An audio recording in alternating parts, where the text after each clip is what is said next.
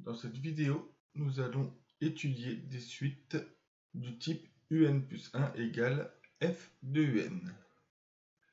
Donc commençons par un premier exercice. Alors on vous dit la suite un est définie par u0 égale 0 et un+1 égale racine carrée de 1 plus un au carré pour tout n de l'ensemble des entiers naturels. Première question, on vous dit la suite un est-elle arithmétique? Alors, à première vue, je vous rappelle qu'une suite arithmétique, quand on a la relation de récurrence, ça doit ressembler à un+1 égale un plus un nombre. Enfin, plus ou moins un nombre. À première vue, ce n'est pas le cas. Donc, pour reconnaître une suite arithmétique, je vous rappelle qu'il suffit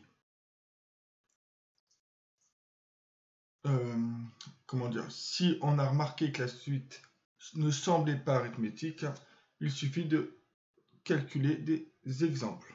Donc c'est ce que l'on va faire. Donc u0 égale 0. Ensuite u1 égale donc racine carrée de 1 plus u0 au carré. Donc ça, je fais les calculs en ligne. Ça fait racine carrée de 1 plus 0 au carré. Vous avez racine carrée de 1, ce qui fait 1. Ensuite, on va calculer u2. Et u2, c'est égal à racine carrée de 1 plus u1 au carré. Et u1, on vient de le calculer, c'est 1. 1 au carré, ça fait 1. Racine de 1 plus 1, ça fait racine de 2.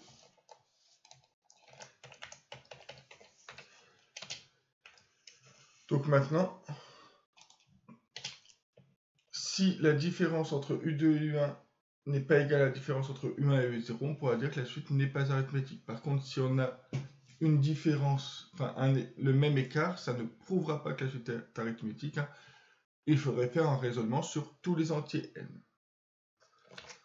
Donc, on va faire u1 moins u0. Et u1 moins u0, c'est 1 moins 0. Ça vaut 1. Et on va faire u2 moins u1. Donc, on fait u2 moins u1. u2 moins u1, c'est racine de 2. Donc, racine de 2 moins 1. Je vous laisse vérifier la calculatrice. Mais racine de 2 moins 1, c'est différent de 1. C'est différent de ce nombre-là. Ainsi, vous pouvez dire que la suite un n'est pas une suite arithmétique.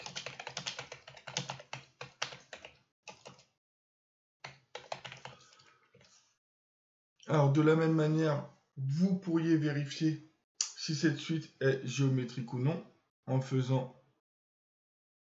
j'ai dit une bêtise. On ne peut pas montrer que la suite est... Enfin, on sait clairement que la suite n'est pas géométrique puisque le premier terme, ici, c'est 0. Donc, si le premier terme, c'est 0, dans une suite géométrique, tous les termes doivent valoir 0, ce qui n'est clairement pas le cas. Donc, la suite n'est pas géométrique par construction de la suite.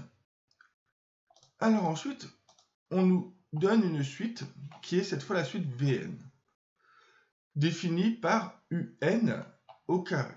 Donc un étant la suite définie ici. On vous demande de calculer les 5 premiers termes de cette suite. Donc on va le faire. Donc premier terme, ça va être V0. Et V0, c'est égal à U0, tout ça au carré. U0 est donné dans l'énoncé, c'est 0. Donc 0 au carré, ça vaut 0. On va calculer V1. Donc V1, c'est U1 au carré. U1, on l'a calculé, il est ici. Donc ça fait 1 au carré. C'est égal à 1. Ensuite, V2, c'est égal à U2 au carré. Ce qui fait racine de 2, tout ça au carré. Donc racine de 2, tout ça au carré. Et ça vaut 2. Donc V3, c'est égal à U3 au carré. Alors U3, on ne l'a pas calculé. Donc U3, on ne l'a pas calculé, mais si on fait le calcul, ça ferait racine carrée de 1 plus U2. U2, c'est racine de 2, mais racine de 2, on doit le mettre au carré. Donc ça fait racine de 1 plus 2, ça fait racine de 3. Et racine de 3, tout ça au carré, ça fait 3. Et de la même manière, on trouverait que V4 égale 4. Alors, que peut-on conjecturer concernant la nature de cette suite? Donc je vous rappelle que conjecturer, c'est donner une propriété sans pouvoir la prouver pour l'instant. Là, vous voyez qu'on passe de 0 à 1, de 1 à 2, de 2 à 3, de 3 à 4.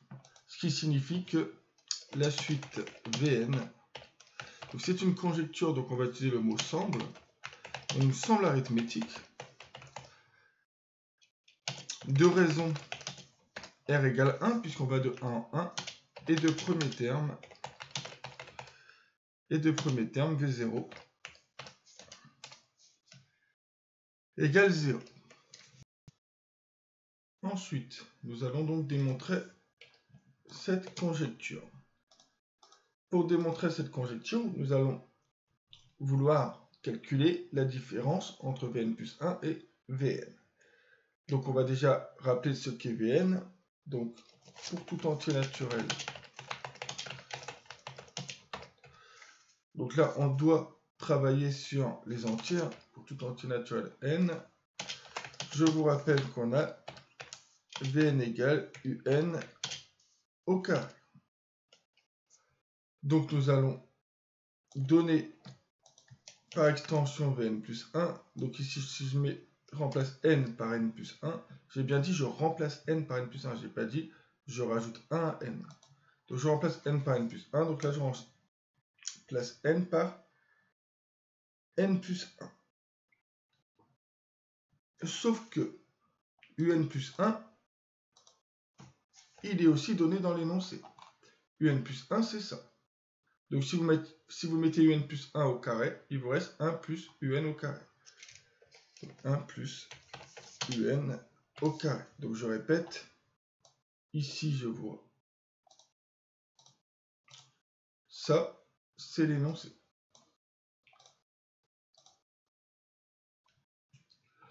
Voilà.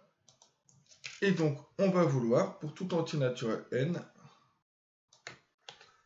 calculer la différence. Donc, on va vouloir calculer la différence entre Vn plus 1 et Vn. Donc, cette différence, c'est Vn plus 1, on vient de le calculer, c'est 1 plus Un au carré, moins Vn, c'est quoi?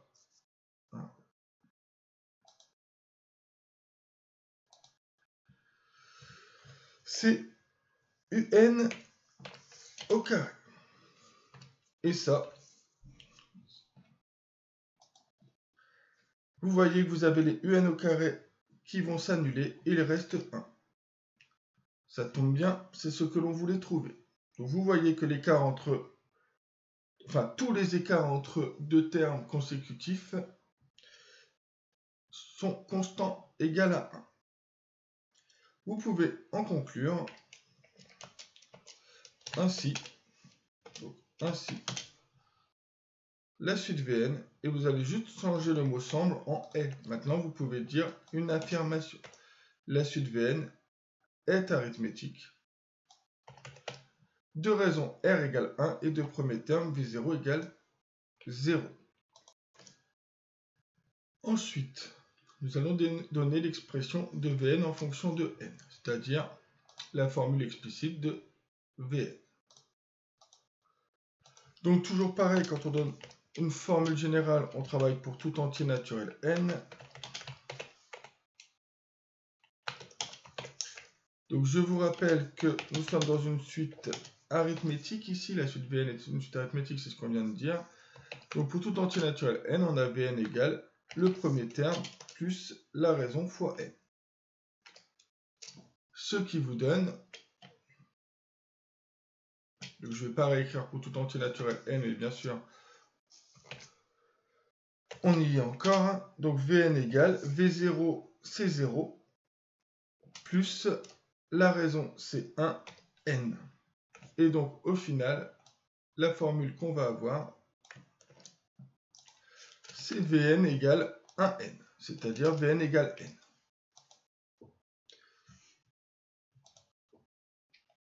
Et en fait, à quoi a servi tout ce que l'on vient de faire?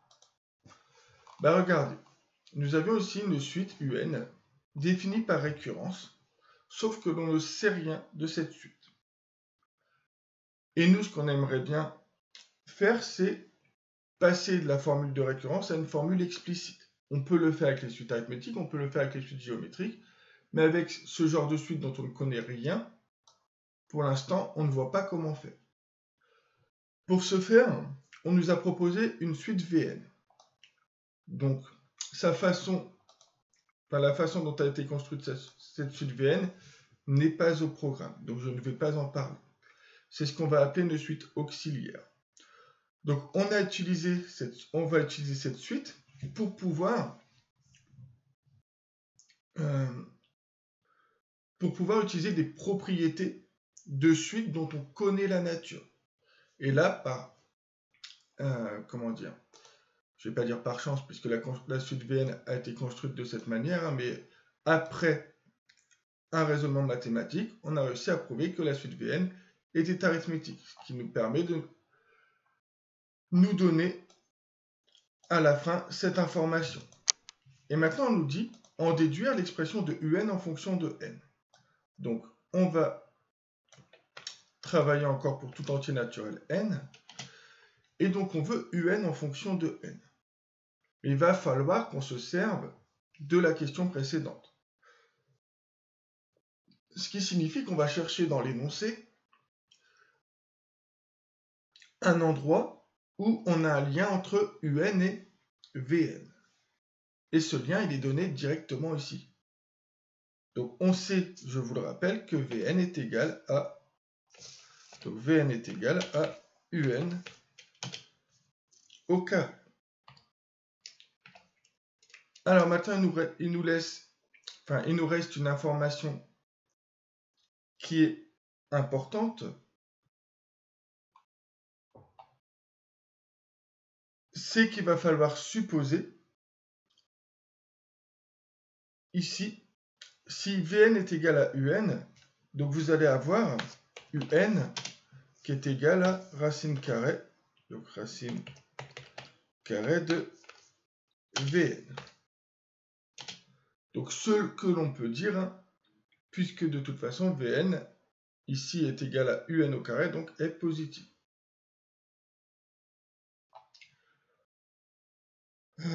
Donc voilà. Donc pareil, on est sur tout entier naturel n.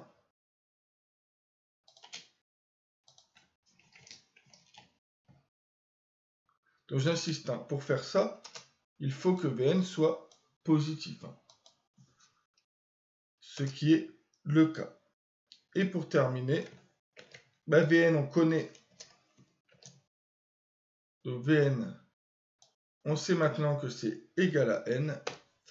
Donc vous avez finalement que pour tout entier naturel n, un égale racine de n. C'est-à-dire que si je veux u1, je vais dire que c'est racine de 1. Si je veux u18, je vais dire que c'est racine de 18, etc. Ce que l'on avait quand même plus ou moins conjecturé quand j'avais commencé à calculer les 5 premiers termes de la suite Vn, où du coup j'étais obligé de calculer u3 et u4, et je vous avais dit, quand vous faites u3, u4, u5, u6, on remarquait qu'on avait finalement racine carrée de n. Donc voilà. Donc dans cet exercice, on est parti d'une suite définie par récurrence dont on ne connaissait pas grand-chose pour finalement pouvoir avoir une formule explicite qui, très rapidement, nous permet de calculer tous les termes sans avoir besoin d'un lien entre un terme et son précédent. Nous allons faire un exercice donc similaire, mais cette fois qui va utiliser les suites géométriques. Donc vous avez la suite UN qui est définie par U0 égale 1 et UN plus 1 égale 1 demi de UN plus 1 quart. Alors vous pouvez remarquer que cette suite semble être un mélange d'une suite ici géométrique et d'une suite ici, si on enlève le 1 demi, arithmétique. C'est ce que l'on appellera une suite arithmético-géométrique. Mais normalement, on en aura déjà parlé en cours. Donc on vous dit la suite UN est-elle arithmétique et géométrique? Je viens de vous dire qu'elle était arithmético-géométrique, donc la réponse est non. Ce qui signifie qu'il va falloir tout de même le prouver. Un contre-exemple pourra prouver que ce n'est pas le cas. Donc on va calculer, on va donner U0, U1 et U2. Donc U0 il est donné. Ensuite U1. Alors U1 c'est égal à 1 demi de U0 auquel on rajoute 1 quart. Ce qui est égal à 1 demi U0 c'est 1, donc 1 demi fois 1 plus 1 quart. Alors, il faut maîtriser les fractions.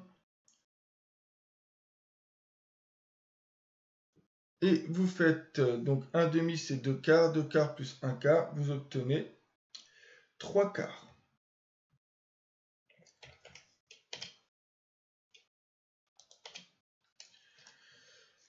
Et vous avez ensuite U2 qui est égal à 1 demi de U1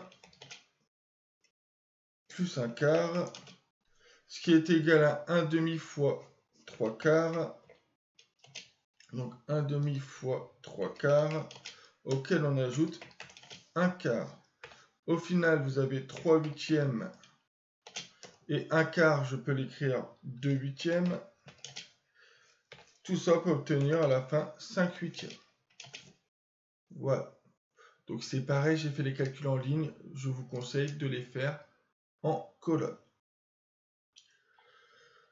Alors maintenant, on va montrer que la suite est ni arithmétique ni géométrique. Donc pour ce faire, donc moi je vais séparer les deux cas.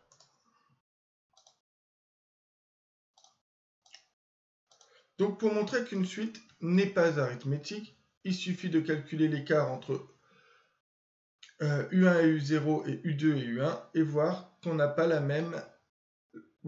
même écart. Donc je vais calculer U1 moins U0. Donc U1 moins U0, vous obtenez 3 quarts moins 1, ce qui fait moins 1 quart.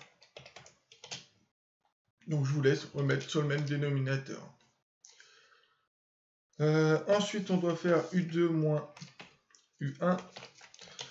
U2 moins U1, c'est 5 huitièmes moins 3 quarts, ce qui est égal à 5 huitièmes moins 6 huitièmes,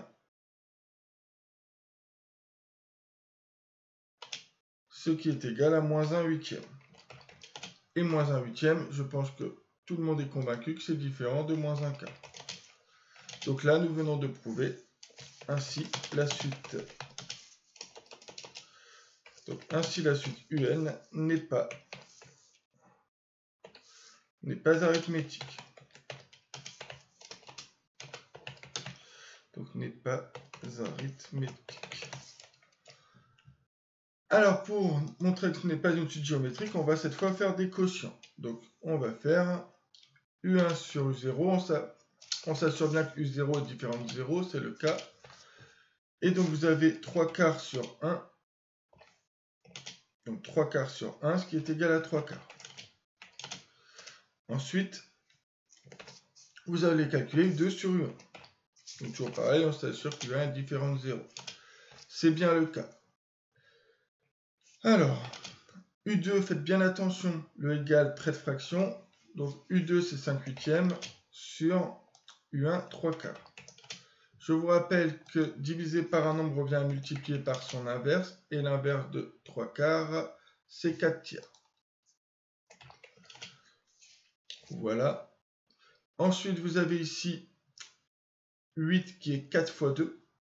Donc vous avez un 4 en haut, un 4 en bas. Il reste 5 au numérateur et il reste 2 fois 3, c'est-à-dire 6 au dénominateur. Alors ensuite, soit vous prenez la calculatrice, soit vous mettez sur le même dénominateur, mais je vais vous dire directement que ça, c'est différent de 3 quarts. Donc vous pouvez vous en assurer en mettant 3 quarts et 5 sixièmes sur le même dénominateur. Ainsi, la suite UN n'est pas géométrique. N'est pas géométrique. Donc voilà, remarque. Donc on appelle la suite UN. Alors on appelle la suite UN. Non. On dit que la suite UN est arithmético-géométrique. Donc voilà. Donc c'est une suite arithmético-géométrique. C'est-à-dire que ici, vous avez l'impression que c'est géométrique. Ici, vous avez l'impression que c'est arithmétique. Ça, entre guillemets, mélange les deux. Donc, c'est ce qu'on appelle une suite arithmético-géométrique. Alors, nous allons définir une suite Vn par Vn égale Un moins 1/2. Ce qui signifie qu'on utilise donc une suite encore auxiliaire. Donc, calculer les 3 premiers termes de la suite. Je vais le faire. Donc, non, V0. Donc V0 c'est égal à U0 auquel on enlève 1/2. Alors U0 il est là, donc c'est 1 moins 1/2. Et donc 1 moins 1/2, vous obtenez 1/2. Ensuite, on va calculer V1. Donc V1 c'est U1 auquel on enlève 1/2. Donc U1, il a été calculé là, c'est 3 quarts. Donc 3 quarts moins 1/2, ce qui est égal à 3 quarts moins 2 quarts, ce qui fait 1 quart. Et vous avez V2 qui est égal à U2 moins 1/2, ce qui est égal, U2 c'est... donc U2 c'est 5/8, donc 5/8 moins 1/2. Et 5/8 moins 1/2, c'est 1/8. Ensuite, on va voir ce que l'on peut conjecturer concernant la nature de cette suite. Donc voyons voir si on voit un rapport entre ces 3 premiers termes. Alors si vous faites V1 moins V0, donc 1 quart moins 1/2, vous obtenez moins 1 quart. Et si vous faites 1/8 moins 1 quart, vous allez obtenir moins 1/8. Ce qui veut dire qu'on n'a pas le même écart. Ensuite, si on fait V1, donc si on fait V1 sur V0, donc V1 sur V0, vous avez donc 1 quart sur 1/2. Donc je vous rappelle, divisé par un nombre bien multiplié par son inverse, donc 1 quart fois 2, vous obtenez 1/2. On va faire la même chose pour V2 sur V1. Donc V2 sur V1. Donc V2, ici c'est 1/8. 1/8 sur 1 quart. Vous avez donc 1/8 fois 4. Et 1/8 fois 4, ça fait aussi 1/2. Donc nous avons le même rapport. Attention, ça ne veut pas dire que la suite Vn est géométrique. Ça veut dire que la suite Vn semble géométrique. Donc c'est ce que l'on va écrire. Donc Vn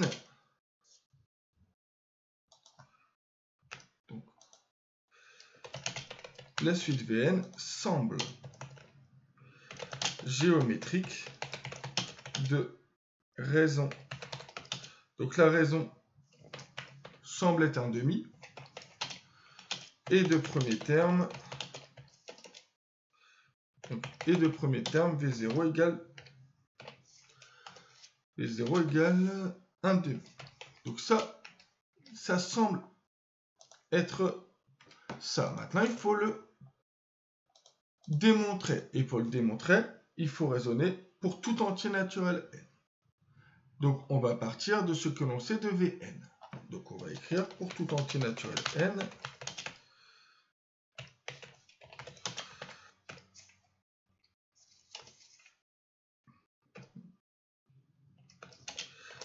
Alors, pour éviter d'écrire pour tout entier naturel n tout le temps, je vais me mettre à la ligne, mais on va considérer que tout ce que je fais est pour tout entier naturel n. Donc vous avez Vn égale Un moins 1 demi. Donc c'est ce qui est donné dans l'énoncé.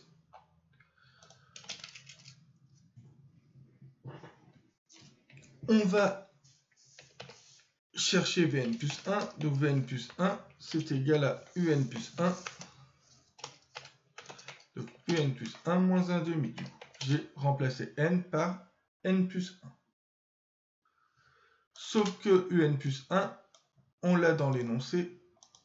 Donc Un plus 1, c'est ça.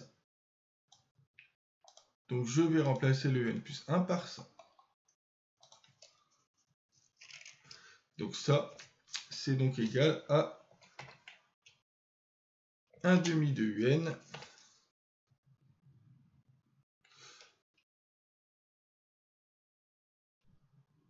Alors, je vais raisonner en colonne pour que ce soit plus visible cette fois.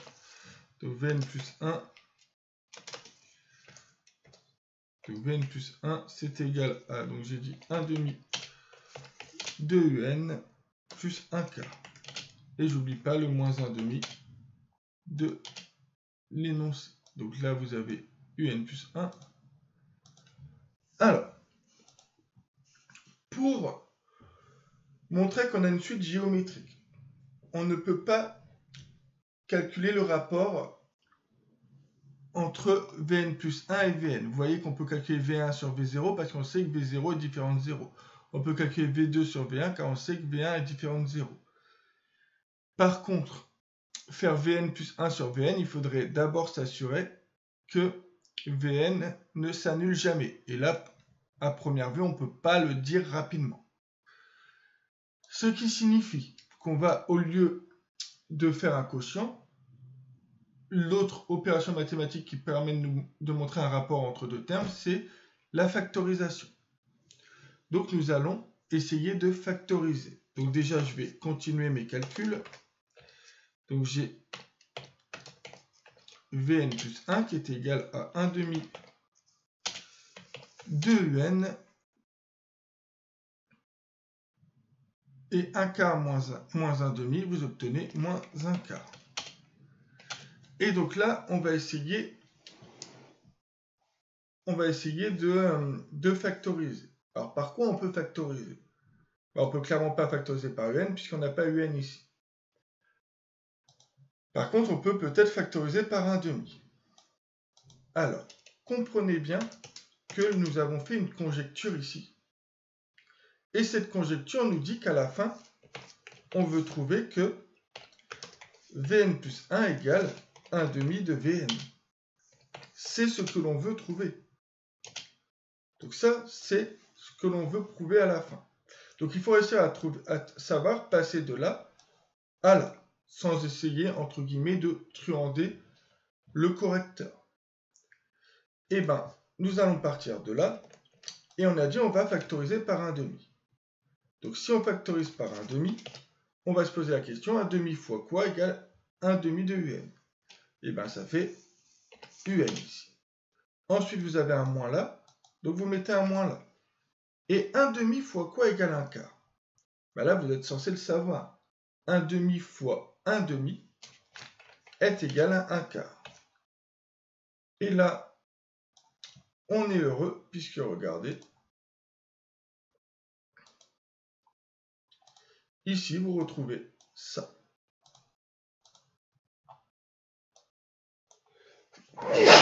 Et donc vous retrouvez un demi de Vn. Donc voilà comment on fait la factorisation. Maintenant, pour ceux vraiment qui n'arrivent pas à factoriser, alors je préférais que vous y arriviez, hein, puisque c'est quand même censé être une compétence acquise, dites-vous bien que dans ce genre d'exercice, quand vous avez conjecturé que la suite était géométrique, mais de toute façon que vous l'ayez conjecturé ou pas, vous aurez toujours la même chose. Quand vous avez une suite arithmético-géométrique, en fait, quand vous allez prendre là la suite auxiliaire, vous aurez toujours en fait ce 1/2 là qui sera la raison. Donc ça veut dire que vous pouvez, quoi qu'il arrive, factoriser par 1/2. Et en fait, vous pouvez travailler à l'envers. C'est-à-dire, comme je vous ai dit, vous voulez la réponse. Vous avez la réponse, puisque vous l'avez conjecturée. Donc vous avez Vn plus 1 égale 1/2 de Vn. Du coup, vous remplacez Vn par sa valeur. Donc vous avez ça. Et après, vous développez ça et vous regardez si c'est égal à ça. C'est-à-dire qu'au lieu de faire de la factorisation, vous faites du développement. Donc je répète. Normalement, au départ, on s'arrête à là. Donc ça, normalement, vous êtes tous censés être capables de le faire. Après, vous devez démontrer une conjecture, c'est-à-dire que vous avez la solution que vous voulez. La solution que vous voulez, c'est ça. Donc 1/2 de Vn. Vn, on le connaît. Donc vous remplacez Vn par ce que vous connaissez et vous développez. Donc vous avez remplacé, vous développez. 1/2 fois un, ça fait bien 1/2 un. 1/2 fois moins 1/2, ça fait bien moins 1/4.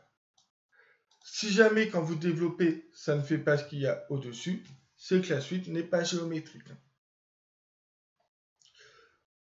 Donc voilà. Maintenant, démontrer donc ça. Donc on va pouvoir dire ainsi, la suite Vn, on va enlever le mot semble. Donc ainsi, la suite Vn est géométrique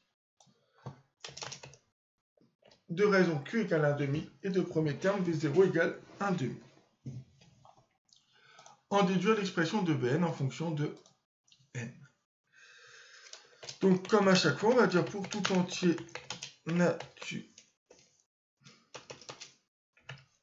naturel n. Alors je vais vous rappeler la formule générale, enfin, la formule du terme général d'une suite géométrique. Donc c'est v0. Donc v0 fois q puissance n, ce qui donne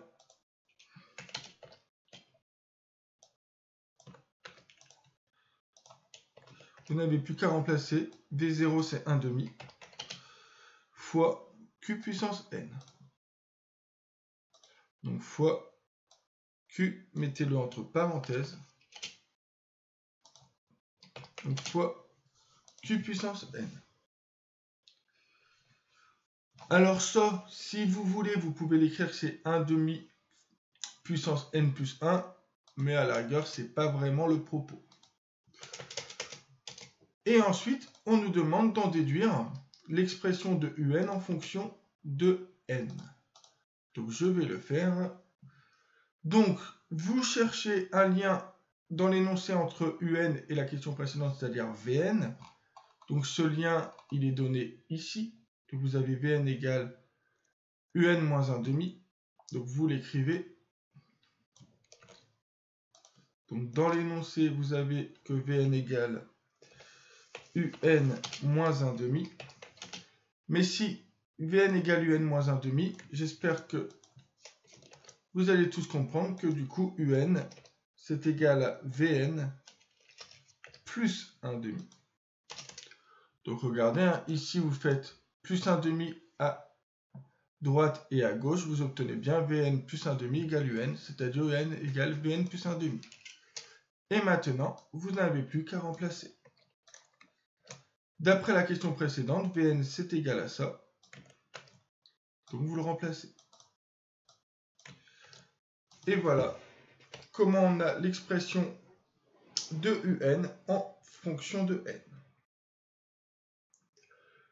Alors, si vous voulez, vous pouvez couper la vidéo maintenant, mais je vais faire un exercice supplémentaire. Donc, ces exercices-là sont à la limite du programme entre la première et la terminale. Pour information, tous ces exercices sont des exercices qui peuvent tomber en E3C. Donc, exercice 3. On définit la suite U par son premier terme U0 égale 1 et la relation de récurrence UN plus 1 égale UN plus 8 sur 2N plus 1. La relation de récurrence est du type UN plus 1 égale F de UN. Donnez l'expression F de X de cette fonction. Bon, ça c'est pas non plus une question très compliquée. Donc on va prendre F de X.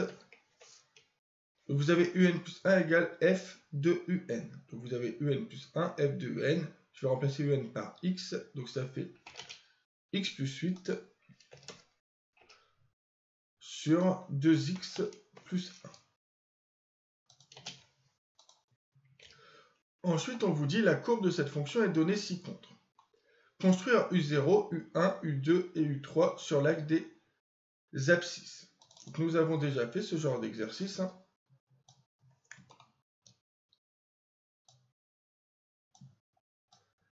Donc, on nous dit U0 vaut U1.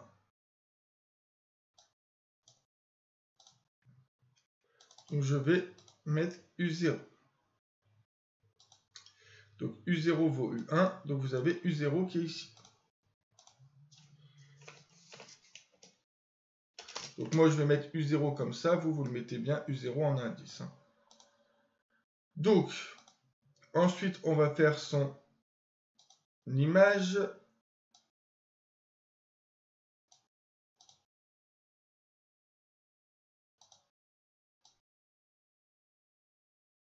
Et donc, vous obtenez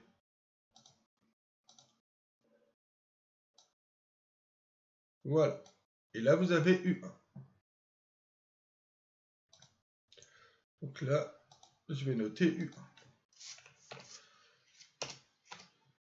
Ensuite, il va falloir qu'on descende ce U1.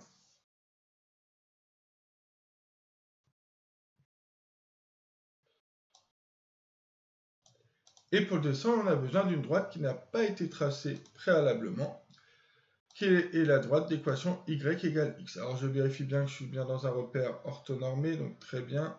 Donc comme je suis dans un repère orthonormé, je vais pouvoir faire la diagonale des carreaux.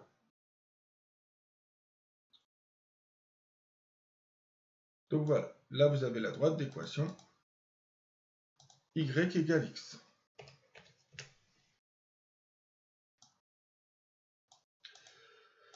Ensuite, on va donc pouvoir, grâce à cette droite, descendre U1. Donc on va le faire. Donc, on descend U1.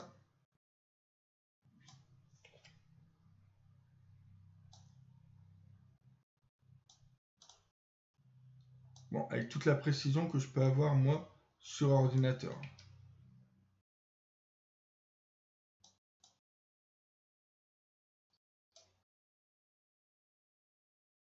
Voilà, donc vous avez U1 qui est ici. On va faire du coup ensuite l'image de U1. L'image de U1, c'est ici. Donc vous obtenez U2. Vous allez devoir descendre U2. Donc vous descendez U2.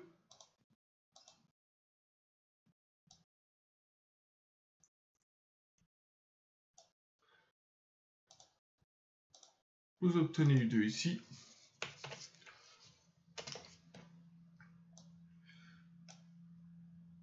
Ensuite, on veut U3.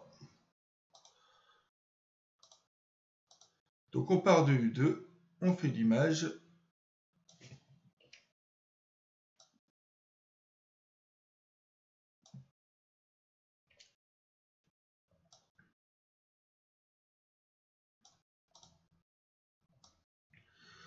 On arrive à peu près ici. Et donc, on va faire U3 qui est là.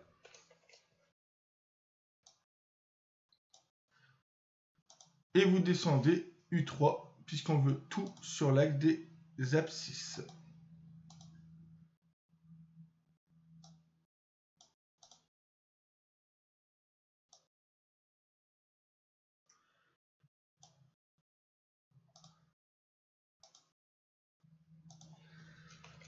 Voilà pour cette question.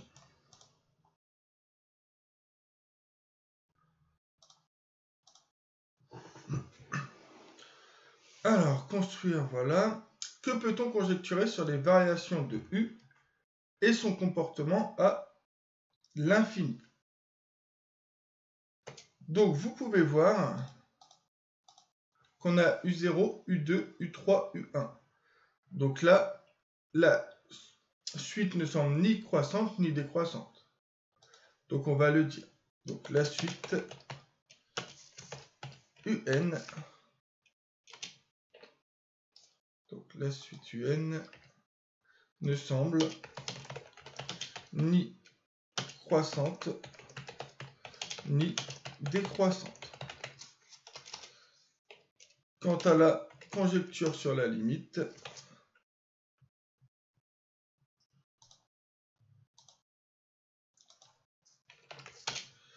donc là ce que j'écris est une conjecture. Donc la limite, on semble par contre se rapprocher de 2 en abscisse. Donc je vous ai dit de toute façon la limite c'est l'abscisse du point d'intersection entre la courbe et l'axe d'équation y égale x. Donc 2, donc n, donc quand n tend vers plus l'infini, et de toute façon on va prouver tout ça. Donc on définit la suite V par Vn égale ce quotient-là.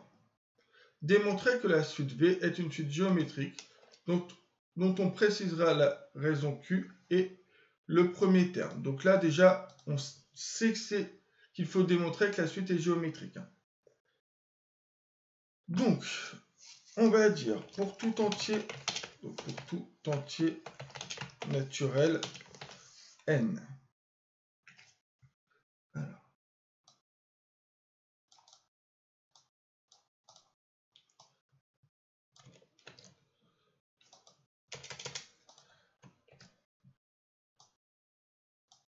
Voilà. Donc on a, alors pareil, je vais éviter de réécrire beaucoup de fois pour tout entier naturel n.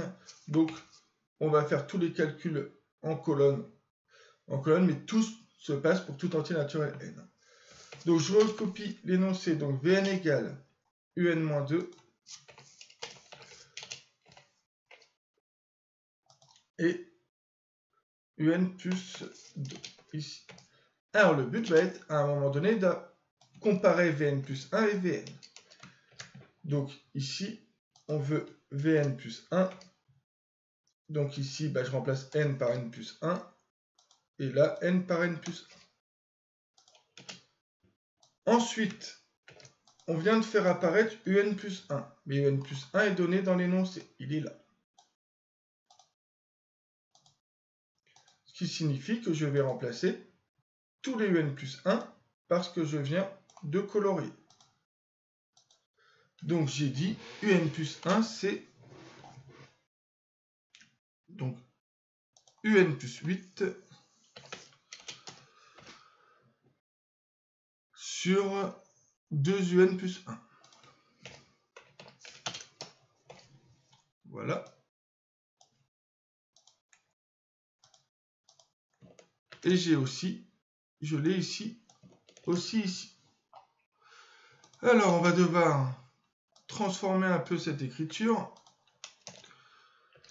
Donc, nous allons d'abord mettre sur le même dénominateur au numérateur ici, puis la même chose ici. Alors, on va multiplier. Ici, je vous rappelle que 2, c'est 2 sur 1. On va multiplier par 2n plus 1 au numérateur et au dénominateur. Donc là, vous avez 2n plus 1 et ici, la même chose. Donc là, on va enlever les couleurs. Voilà. Et de la même manière ici, vous allez avoir au numérateur 2un plus 1 et au dénominateur aussi.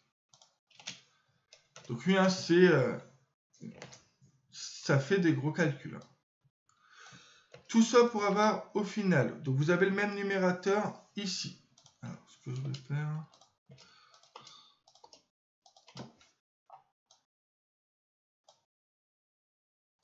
Voilà. J'ai dit quoi? Donc vous avez le même ici dénominateur, qui est ça. Donc qui est ça. La même chose ici. Et donc au numérateur ici, vous avez un plus 8.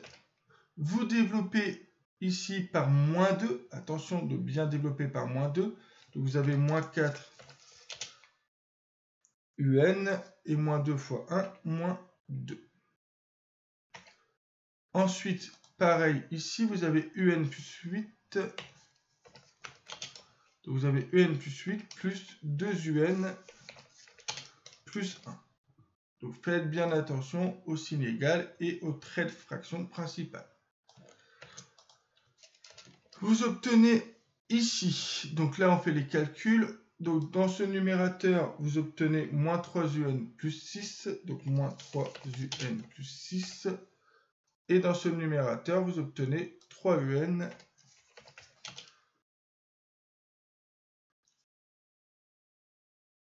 plus 9. Alors.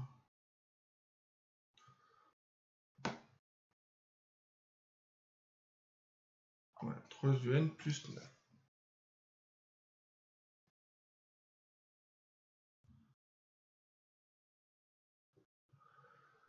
Alors, je vérifie quand même tous mes calculs, hein, que je ne me sois pas trompé.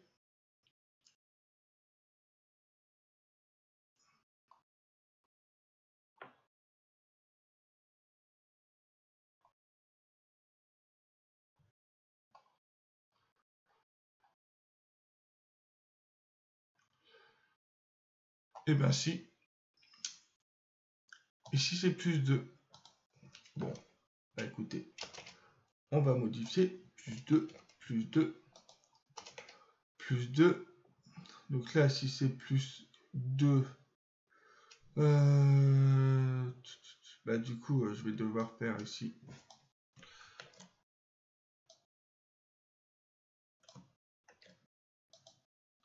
Plus 2, du coup ici, j'obtiens 4un. Et ici, j'obtiens plus 2. Donc, hein, ça correspond à ça. Donc, je vais essayer de mettre des couleurs. Alors, on va mettre du bleu ici. Moins. Du bleu ici. Donc, ça correspond à ça. Qui va correspondre à ce calcul. Ensuite, ça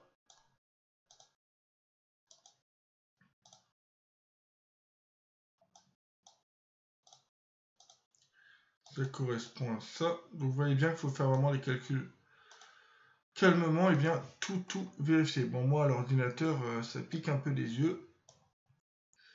Alors, voilà. Et donc, du coup, il faut que je refasse mon calcul. Ici, j'ai 5un.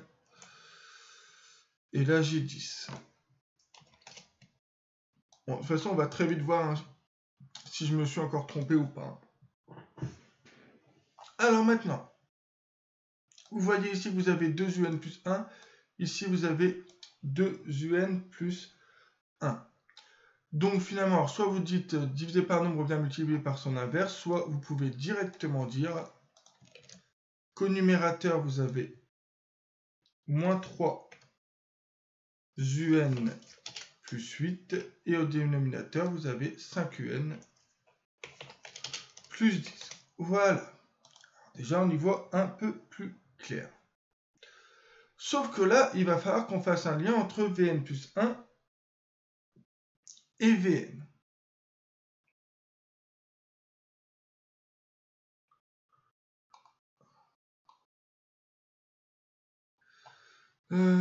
Donc, je me suis encore trompé. Là, c'est 6 que j'ai, décidément.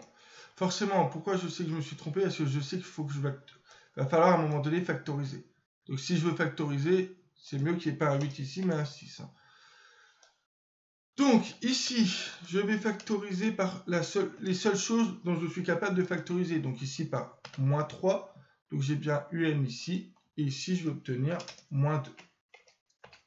Puisque moins 3 UN, moins 3 fois UN, ça fait moins 3 UN. Moins 3 fois moins 2, ça fait moins 6. Ensuite, ici, je factorise par 5. Donc, si je factorise par 5, ici, j'ai 5 UN plus 2. Voilà. Et normalement, si je ne dis pas de bêtises, UN moins 2 sur UN plus 2, ça doit être Vn. Ce qui est bien le cas. Donc, au final, nous avons bien Vn plus 1 qui est égal à moins 3 cinquièmes. Alors, je vais réécrire comme ça, moins 3 cinquièmes de ça. Ce qui est égal à moins 3 cinquièmes de Vn. Bon, sacré calcul hein, tout de même. Donc, il faut vraiment faire attention de ne pas se tromper dans les calculs. Déjà, de ne pas se tromper dans l'énoncé de départ, ça serait bien. Et donc, maintenant, on peut enfin en conclure que, ainsi, la suite Vn, entre parenthèses, donc la suite Vn est géométrique de raison Q égale le nombre devant là, le nombre devant, donc moins 3 cinquièmes. Et là, vous voyez que ce moins 3 cinquièmes, on le voit nulle part. Donc, il faut vraiment quand même savoir à un moment donné calculer et factoriser. Mais comme je vous l'ai dit, ici, on ne pouvait factoriser que par le nombre devant le UN et que par le nombre devant le UN ici. Et de premier terme, donc j'ai dit V0. Est-ce que V0 a été déjà calculé? V0 n'a pas été calculé.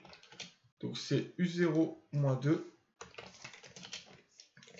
et U0 plus 2. Ce qui fait... Alors, U0, c'est... Je vais m'en assurer quand même. 1, c'est bien ça. Donc ça fait 1 moins 2 ici. Et là, 1 plus 2. Donc vous avez moins 1 tiers. Et bien dis donc...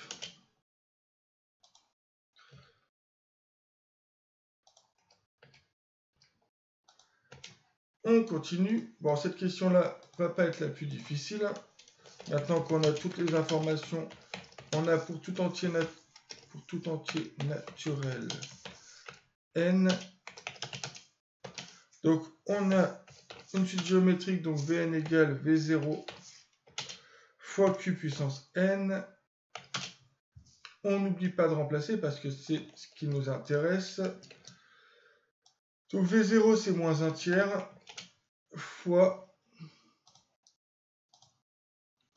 Donc, moins 1 tiers fois moins 3 cinquièmes.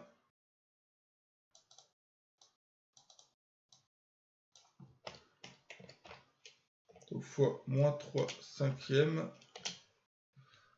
Voilà, puissance n. Alors, donner la limite de la suite Vn. Alors là, normalement, là, c'est totalement hors programme. Donc moi, je vais vous dire comment on fait. On prend le moins 3/5. Ce moins 3/5 est compris entre moins 1. Donc le Q est compris entre moins 1 et 0.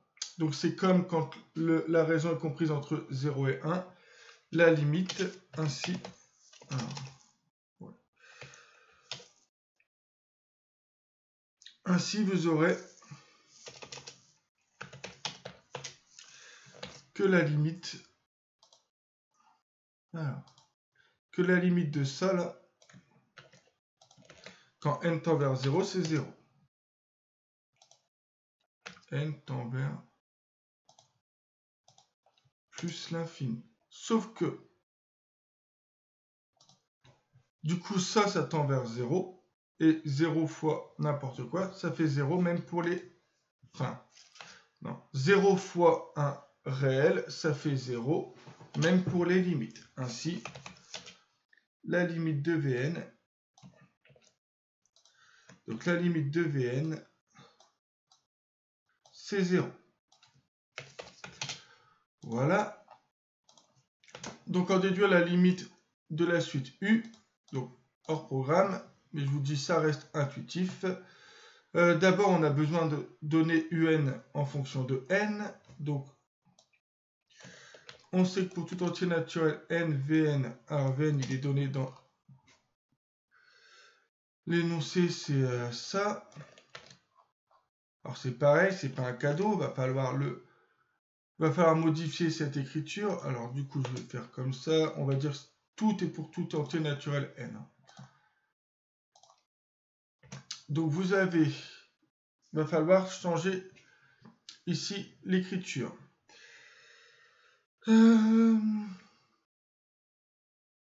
Alors bien sûr, d'ailleurs, cette suite-là, on considère qu'elle existe parce qu'il faut qu'ici, le dénominateur soit différent de 0,1. Donc là, on ne s'occupe absolument pas des ensembles d'existence, mais voilà, là, on suppose ici que UN doit être différent de moins 2 tout le temps. Sinon, on va avoir un problème.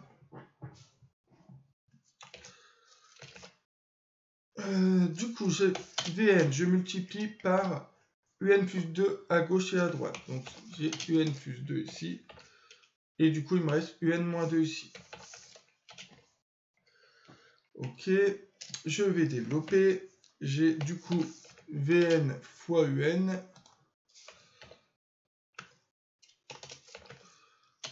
plus 2Vn. C'est égal à UN moins 2. Donc là, je vous dis, c'est loin d'être un cadeau. Ensuite, je vais mettre le UN de... Enfin, je vais faire moins UN à gauche et à droite. Donc, il va me rester... Donc là, j'enlève UN. Donc ici, j'enlève UN. Je vais factoriser par... donc j'ai dit... Non, je ne vais pas factoriser. Je vais enlever 2Vn ici. Donc si j'enlève ici 2Vn, j'enlève ici 2Vn. Ce qui me permet ici de voir qu'on peut factoriser par UN. Alors, ce qui fait Vn, facteur de UN moins... non, c'est UN ici. Je factorise par UN, donc ça fait Vn. Et pour avoir moins UN ici, donc c'est moins 1 ici, qui est égal à moins 2 Vn. Et maintenant, je peux diviser par Vn moins 1 en considérant que Vn est différent de 1. Donc là, toutes les façons pour que ça fonctionne, il faut donner toutes ces conditions-là. Donc on considère que ces conditions sont vraies. De toute façon, il nous manque quelques raisonnements qu'il faudra voir en terminale. Voilà, et maintenant, je vais pouvoir remplacer Vn par ce que j'ai trouvé ici. Ce qui est encore une fois tout sauf un... quoique non, en fait je dis une bêtise, j'ai pas besoin là. On ne me demande pas forcément un en fonction de n, on me demande la limite. Donc, comme on ne me demande pas un en fonction de n, je ne vais pas remplacer Vn. On a dit que la limite de Vn c'était 0 ici. Donc 0 fois 2, ça fait 0. Moins 2, moins 0, il reste moins 2. Là vous avez 0, 0 moins 1, il reste moins 1. Donc ainsi, on peut dire que la limite de Vn, la limite de un, excusez-moi, ainsi la limite de un